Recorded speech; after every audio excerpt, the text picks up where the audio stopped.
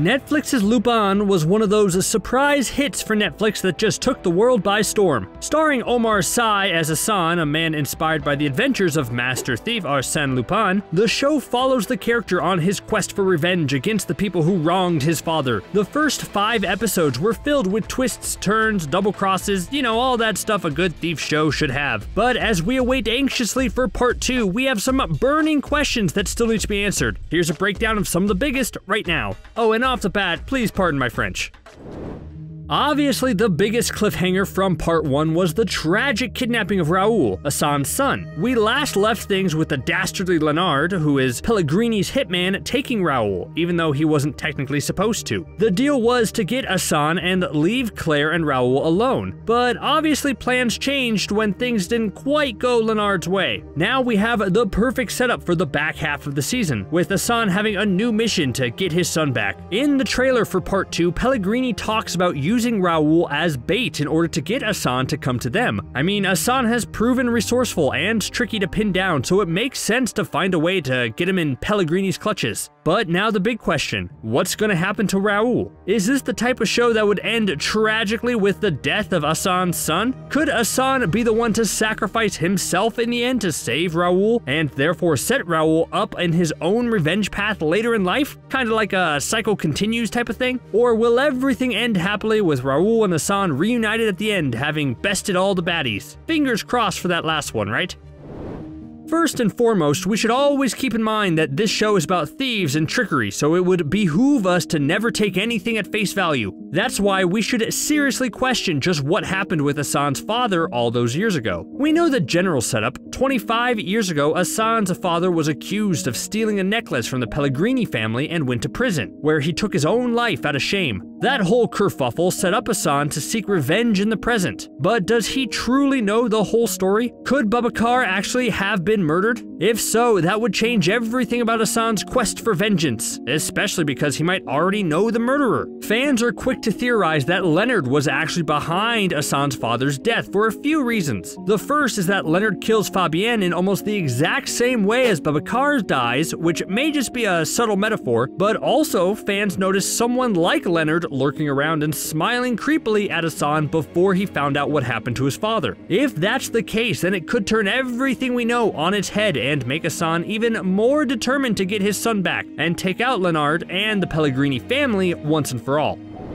Throughout the first part of Lupin, Youssef was a detective who probably was too smart for his own good. He's the one who first pieced together that Paul Sirnine and Arsene Lupin were anagrams of each other, and from that moment he worked hard in unraveling what was really going on. Eventually, he was taken off the necklace investigation by Dumont because he was just too good at his job, and his last appearance on the show ended things on a major cliffhanger. Youssef finds Assane and calls out to him Lupin, leaving everything in question. But will Youssef turn into an ally? That seems entirely possible. By all accounts, Youssef is a good man who wants to do what's right, and now that he's been burned by Dumont, this could provide Assane a powerful new friend who could seriously lend a helping hand. Or you never know, maybe Youssef will actually turn out to be a bad guy who refuses to help Assane, thereby providing an even bigger challenge to the Master Thief. Only time will tell for this question. Though maybe this is just me, but doesn't Youssef totally seem like the type of character who won't make it out alive by the end of the season? I think one of the most enigmatic characters in the show is Anne. You just don't quite know what she knows or whose side she's ultimately on. We know that when Assane's father was arrested for allegedly stealing the necklace, Anne was somewhat kind. Sure, when Babacar begged her to help her while he was being accused, Anne didn't say anything. But later she was told that a signed confession would reduce his sentence and therefore convince Babacar to cooperate. She seems to generally want to help and make up for her role in things, like secretly funding Assane's education, but is there more to her character than meets the eye? She seems to know the extent of Hubert's cruelty, and will she eventually have enough courage to stand up to him? She could potentially be the key to unraveling everything about the Pellegrini's corruption. But are we in for a swerve? In a show like this, her seemingly genuine desire to help Assane could actually be a front for something darker and more sinister. I'm just saying, in this show, I really don't trust anyone. Do you? Should you? I can't tell.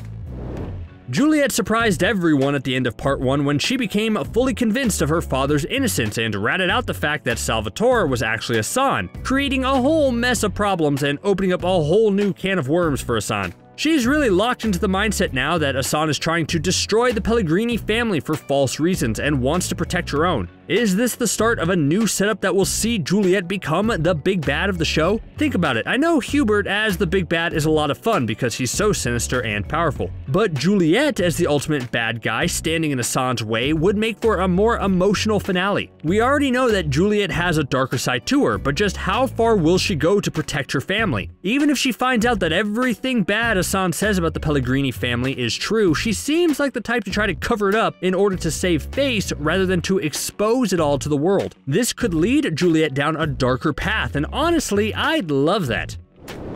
I know I keep saying this about everyone, but Dumont will be an interesting character to watch when part 2 comes back. We know when we first met Dumont in the past, he was almost brave enough to stand up to Pellegrini. He realized that Assane's father was probably innocent and Hubert looked awfully guilty, and even said he planned on following the investigation to its conclusion. Way to go, Dumont! But of course, he caved when Hubert threatened Dumont's wife and even offered him a promotion if he went along with everything. Fast forward to the present, and now Dumont is the chief commissioner. But the walls are certainly closing in on Dumont now that Assane is enacting his revenge. He seems genuinely torn about how deep he is in corruption, and it's only a matter of time before he cracks. Here's what I'm hoping for. Dumont started his career as a good man and a good cop, and I hope that side of him isn't lost forever.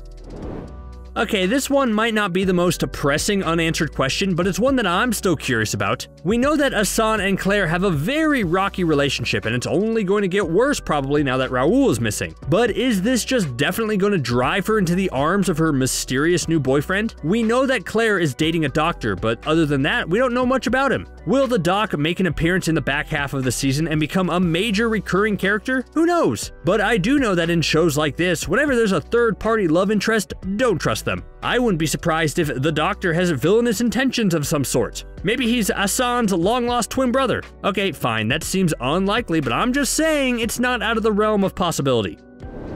Lupin has a fascinating love triangle between Assane, Claire, and Juliette. We know that Assane loves Claire and his son, but he couldn't help but have that affair with Juliette, which created a whole mess of problems. But is there a way for this to peacefully resolve? Will Assane grow enough to realize how good he has it with Claire and Raoul, or will he give in to his dark temptations and restart his tryst with Juliette? Who knows? But bring on all that juicy drama.